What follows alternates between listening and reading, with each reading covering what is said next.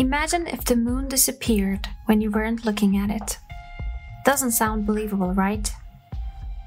Well, now imagine the moon communicating with distant planets in space by exceeding the speed of light. That sounds pretty crazy too. It sounds crazy because our experience tells us that the universe is locally real. To understand the term local reality, let's take a look at what we mean by locality and reality separately.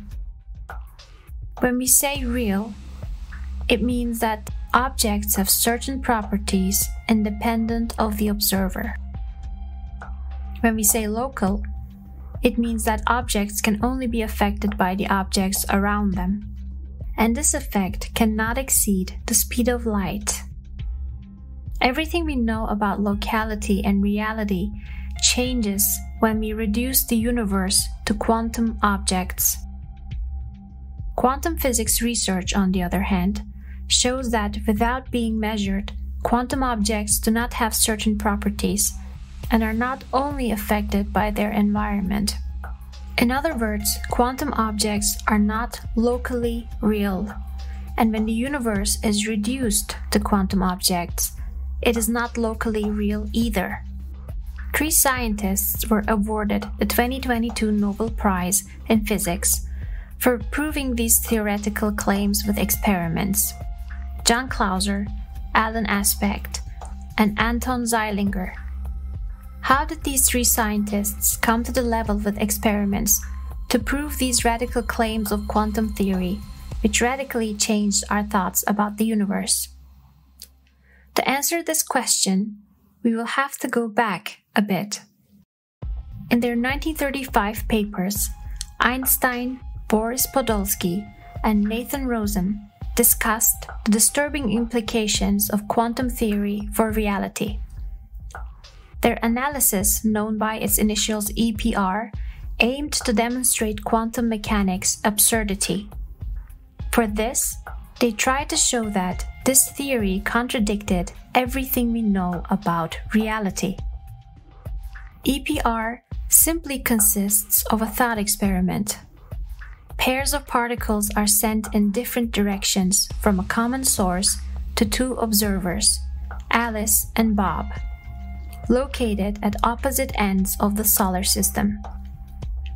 Quantum mechanics says that the spin properties of quantum particles cannot be known without measuring them. When Alice measures one of the particles, she finds out whether the spin of that particle is up or down.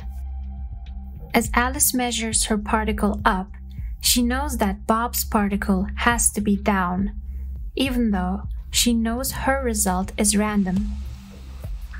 Maybe the particles are like a pair of gloves. If Alice takes the right glove, Bob should take the left glove. But according to quantum mechanics, particles are not like pairs of gloves. They just settle up or down when measured. If Alice's particles lack a spin until measurement, how does Bob's particle at the other end of the solar system know what to do? The probability of this alignment being random is very unlikely. Alice's particles behave as if they are telepathically attached to Bob's particles. According to quantum mechanics, nature is not locally real. Particles do not have up and down properties before being measured, and they communicate with each other regardless of distance. These physicists, who are skeptical of quantum physics, suggest that there should be hidden variables containing information about a particle's future state, existing at an imperceptible level of reality below the subatomic realm. They hope that the local reality of nature, which had been rejected by quantum mechanics, could be restored with the hidden variable theory. In 1964, Bell developed a theorem that drove the problem of hidden variables onto the concrete experimental ground. Bell discovered that inconsistencies can arise between hidden variable theories and quantum mechanics under certain conditions. In the Bell test, an evolution of the EPR thought experiment, Alice and Bob received the same paired particles, but each now has two different detector settings: a capital A and a small a capital B and a small b. These detector settings allow Alice and Bob to ask different questions to the particles. This is a trick developed to eliminate the apparent telepathy between particles. In local hidden variable theorems, where states are predetermined and nothing connects them, particles cannot handle this extra step. But in quantum mechanics, particles are much more interrelated than in local hidden variable theories. Therefore, multiple measurements of the correlation for many pairs of particles can prove which theory is correct.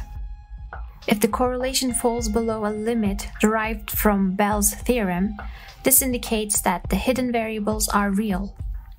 If the correlation exceeds Bell's limit, then the mind-blowing principles of quantum mechanics will prevail. In 1967, John Clauser, then a graduate student at Columbia University, accidentally stumbled upon a library copy of Bell's paper and was fascinated by the prospect of proving hidden variable theory is correct. With Bell's encouragement, Clauser performed the first Bell test 5 years later. The result was not very conclusive due to various loopholes in the experiment that could allow the effect of hidden variables to go undetected. The locality loophole was the most worrisome. If the photon source or detectors could somehow share information, the resulting measured correlations could still emerge from hidden variables. Closing the loophole is theoretically simple, but very difficult to perform. The detector setting has to be changed quickly as the photons are in motion in just nanoseconds. In 1976, Alain, a young French optician, proposed a path for this ultra-fast transition. But even Aspect's experiment did not completely eliminate local effects, as it took place at such a short distance. Finally, in 1998, Austrian physicist Anton Zeilinger and his team improved on Aspect's earlier work by performing a Bell test at a then unprecedented distance of about half a kilometer. In 2017, a team including Zeilinger performed a cosmic Bell test. The team used telescopes on the Canary Islands to gather data for its arbitrary detector settings from stars that were spaced far enough away in the sky, guaranteeing a gap of centuries in their shared cosmic past. Thus, quantum mechanics once again proved its victory. A hidden variable theory was a serious challenge to the claims of quantum mechanics. This challenge paved the way to prove the radical and bizarre claims of quantum mechanics about reality by experiment. Every experiment performed resulted in a victory for quantum mechanics. As a result of all this, we can now look at the universe from a different perspective. Based on victorious experiments, we accept the radical claim that the entire universe is not locally real when reduced to quantum objects.